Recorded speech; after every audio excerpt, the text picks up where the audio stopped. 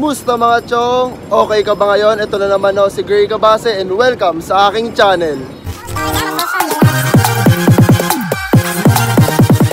For today's content mga chong, challenge ko yung sarili ko na pumunta dito sa may Taytay and nasa background ko naman na siya. And walang silbi tong vlog na to kung wala tayong kasama mamili ng gamit. And ipapakita ko sa inyo yung kaibigan ko mamaya pag nandyan na siya kasi nag-i-intro din siya sa vlog niya. Ang init po. And mga chong, papakilala ko na sa inyo mga kasama ko ngayon. Si Fin. Hi guys, it's me! Fintastic! So ayun, mag-subscribe kayo guys sa channel ni Fin. Ilalagay ko sa description yung channel niya. And siya yung mga kasama ko ngayong araw sa paghanap ng mga murang damit dito sa Taytay. And samahan nyo kami. Mga chong, sarado pala yung, ano yun Fin? Pagpi! Yung pagpi na gusto namin talagang puntahan na stall. So doon na lang kami sa may kabilang road. Pupuntahin, titignan kung mura ba talaga. Pwede ba tumawid dito Fin? So update namin kayo mamaya pag may mga nabibili na kami.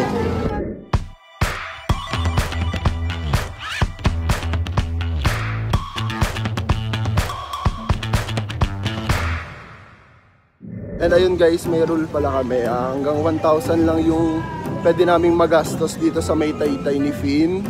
And guys, check nyo din yung channel niya kasi puro pang babae yung kukunin niya and saan puro pang lalaki. Tapos after nyo mapanood tong video na to, pumunta kayo sa description kasi andun yung link ng video ni Finogar. Ayun mga chong, napunta na kami sa may dulo, then pupunta kami dun sa may harap para maghanap na ng mga gamit na pwedeng mabili.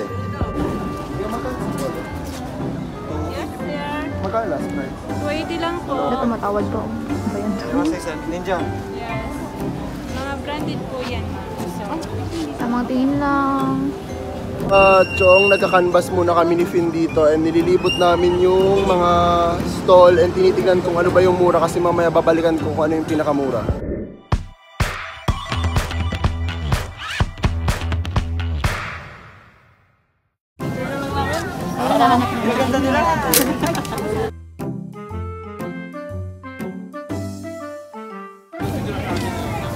So ayun, first na bibilan ko si ate. Tapos na tayo sa short, doon naman tayo sa mga damit.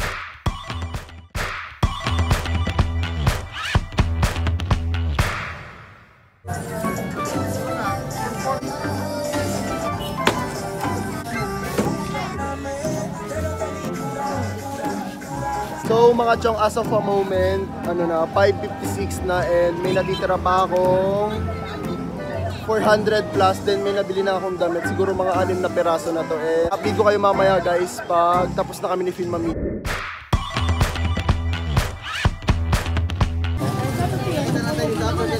yan? Mga Pinoy. Di ba ganun mga Pinoy? Pinagawa mo. Nakabili na po siya ng dress. Susuot niya na ngayon. Char.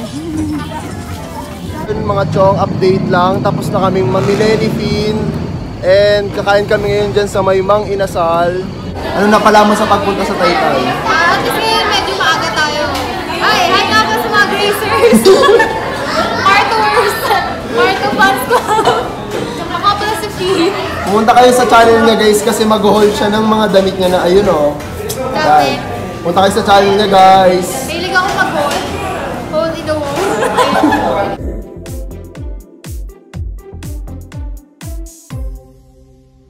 And ayun mga chong, hindi ko na na-film yung pag-uwi namin ni Fin galing Taytay kasi sobrang pagod na ako noon and anong oras na kami nakauwi, mga siguro ako 11 na and wala na nung ilaw kasi nga ang ginagamit ko lang ilaw pang film is direct sunlight. So natulog na ako and eto na naman tayo sa morning look. Fresh from the farm, pure organic. Grabe, kakahilamas ko lang kasi kakagising ko lang Then may pupuntahan kasi ulit ako mamaya. Lagi ako may pupuntahan pag magbo-vlog. So, kailangan kong i-haul itong mga napamili ko and i-try on haul para mapakita sa inyo yung mga nabili ko. Kung natin patagalin pa, start na natin to. So, yung first na nakuha ko dito is itong t-shirt. Ang ganda na yun to, oh my god. Ganyan. Walang katapusang stripe ni Kuya Grae.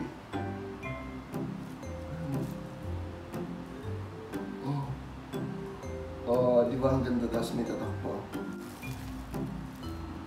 Regata. Nakuha ko lang to ng 130 pesos doon sa may Tianggge. And ito sa Divisoria, nakikita ko to siguro mga 250 to 300 yung binibenta to ng mga sales lady. Kasama na ito is itong color blue na regata din, kagaya nun. Ang cute. Same lang din nun.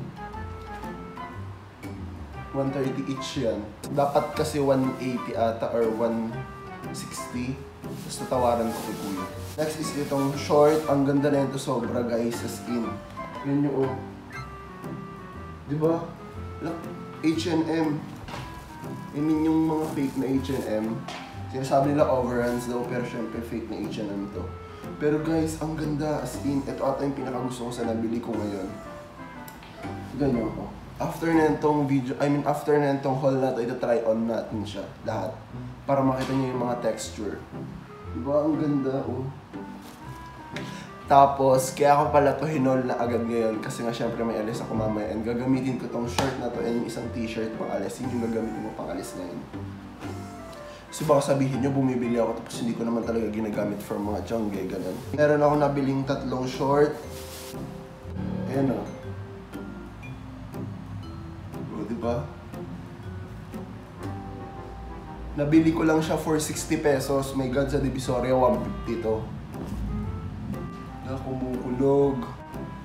And ito guys, oh. Diba yung mga gatong sweatshorts sa H&M, sobrang mamahal. And sa Divisoria, 150 to. Kung napunta ka lagi ng DV, 150 to. Sa may TAYTAY TIANGGE, 60 pesos lang. Pero alam ko, 80 pesos pag isa, tapos pag nag-ano ka, bumili ka ng 3, magiging 60 pesos isa. Ayun oh, cute. Gusto pa naman ngayon si Lion King, kaya napabili ako ng ganitong pack. Diba, ang gaganda ng mga nabili ko. Ito pala yung mga nabili ko ng worth 1K lang.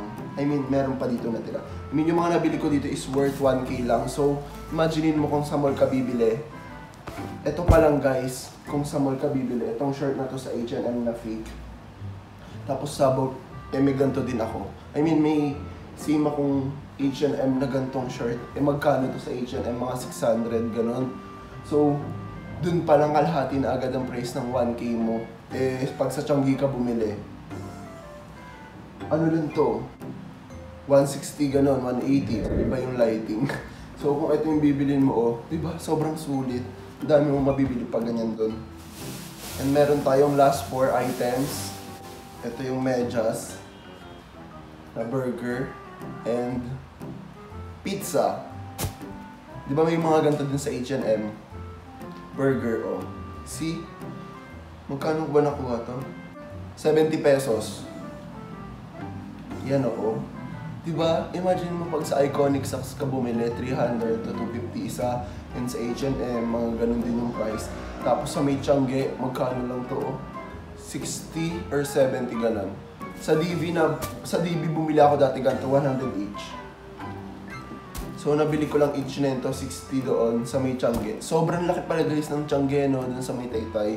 Di ko in-expect. Paano masabi? Di pala parang stall lang. Isang malaking building pala talaga per ano. Tapos sa isang building, ang daming stall. Yung building, I mean yung pinaka-market na nandun is 1, 2, 3, 4. Mga 5 malalaking palengke ng mga damit.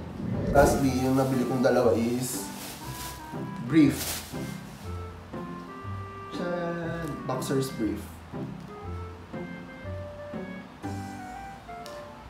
Gusto nyo ba try on haul ko rin itong boxer's brief na to?